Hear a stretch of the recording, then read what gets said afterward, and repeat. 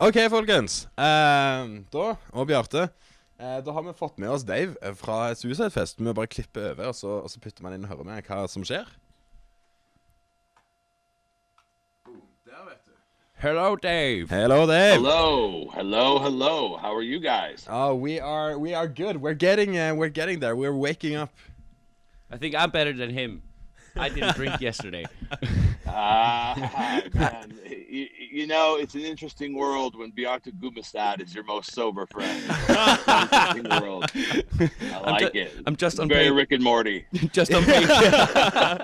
As a friend said in the chat, you know, I went out for a coffee yesterday, and the rest is history. Yeah. Okay, Dave. You're the man behind Suicide Fest.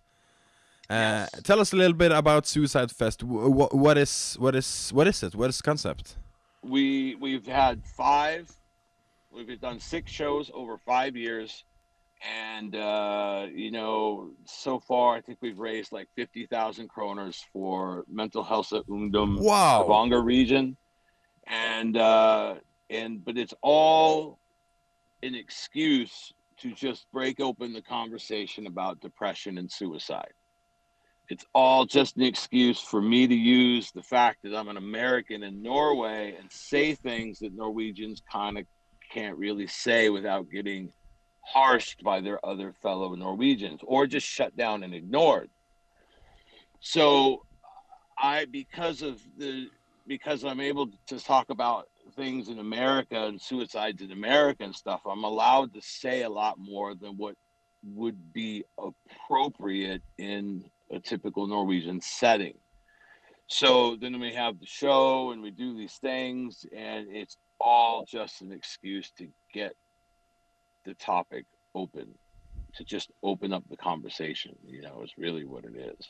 Is it harder to do these things with a Norwegian crowd and Norwegian people than it is with Americans? Yes, Norwegians will talk about anything all day long except like real heavy shit. Where if you sat down at a bus stop next to an American and you're like, excuse me, do you know what time it is? They could be like, no, I don't know what time it is because I let my crackhead brother stay the night and he stole my watch because our mama's dying, and like they'll just tell you everything. Wow. You know what I mean? They make their decisions very fast. They're not necessarily that way with everyone, but it's much more straight to the point kind of thing. Yeah, at least my experience, you know, especially in LA, New York, and shit like that. But you know,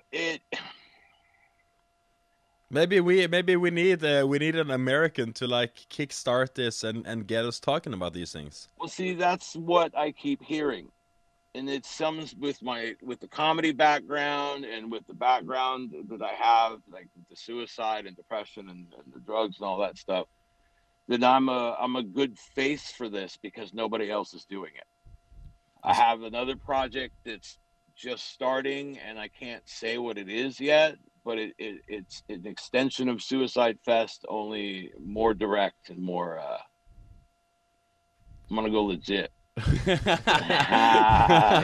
but that's all I can say. That's all I can say. But that's fucking. Anymore yet. But that's fucking awesome, though. That's just taking it to a new level because exactly. And because the last I will say 3 months in Norway, it's been a really big thing in the media and everything, and there's been a lot more talking about it also. And you already been doing this. You established something, and like the artists you got through the years to come and just do this shit. It's been amazing, and that you took me part this year. I feel honored. It was so fun to do. Happy to have you, dude. It's that probably was awesome. It's probably cringy as fuck, but hey, that's part of the deal. Like, hey, who gives a fuck? I heard you killed it. I asked because you're Norwegian. I can't follow all of it, but the ones I've asked say you killed it, man. Oh, that's good. That's good. So, I was so fucking nervous too, because it was also like the COVID thing and everything. So cool you put it online, still doing this stuff. Yeah. And then like suddenly you have like no crowd, no nothing. It was a bit weird experience to do at the same time, but it was so cool, and that you still choose to do it. You get Tao to do this with you and everything, so you get it set up. It's awesome. Toe Sessions stepped in with their magic wand and went bing and made this whole thing happen. It was Toe Sessions felt they're like, dude, we shouldn't be on the poster. This is your thing. You did this. We didn't do it. I'm like, no, man, this would not have happened without them. And so then it'll air next Friday, the 26th at 2100 at 9. But it will stay up. So it's not only just right then, it'll stay up, and because the message stays the same. And that might be a great way to do things from now on. Yeah. Because if we had a regular audience too, and then filmed it so it could just go on or something, Especially when you're like when you're trying to get money for such a good cause, why shouldn't you do it both live with the audience and online as well? Exactly. There's no reason to hold back. But this this Suicide Fest, it is stand up is like the main thing. Yeah. Yeah. How do you go about doing stand up in the Corona times? Because I know a lot of bands have like been online playing. We're actually gonna have a band on the show tomorrow, and they can do this, but stand up is really like something where you need to meet your audience, So how's it been like doing this during Corona? Well, that's a fantastic question. What we had was maybe 20 people peppered around in a room that could hold a couple hundred. So there was some there. But there was one dude I knew that could carry the weight of a suicide theme and still be funny for just a camera, and that was Jan Rune.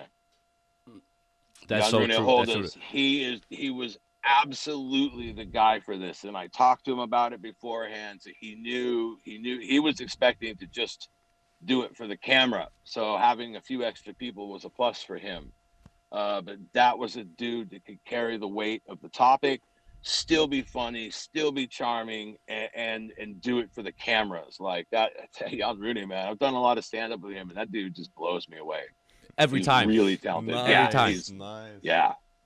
Is that guy, actor, singer, comedian, like that dude, he does it all, and he does it well. Mm-hmm.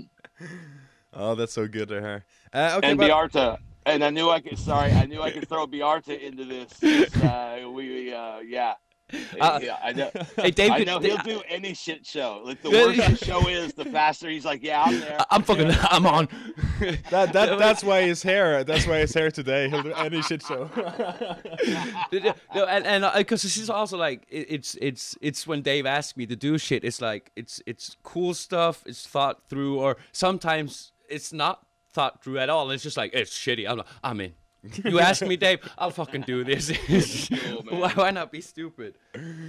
I appreciate it. Dave, thank you so much for joining us. Where do we find this? Where do we send our money, and how do we enjoy this? If you would like to donate money, you could VIPS Mental Helse Ungdom Stavanger region at 87013. 87013.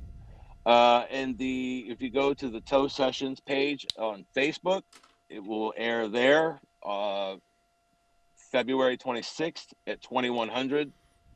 And then it'll be up after in case you missed that.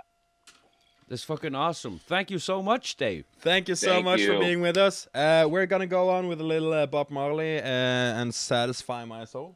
Yeah. Beautiful. A little there. And thanks again, guys. Thanks for being with us, Dave. Thank you. Bye-bye. Hei og, klippet du nettopp så kommer fra DJ Kompis morgenshow for B-Mennesker. Det sendes hver ukedag mellom 11 og 12 på Twitch. Linken finner du under her. Hvis du likte det du så håper jeg at du vurderer å komme innom og se på morgenshowet når det skjer live. Og hvis du synes det var dritfett, så håper jeg du vurderer å sende et par kroner over på Vipsen, så vi kan fortsette å lage Norges mest middelmådige morgenshow ever.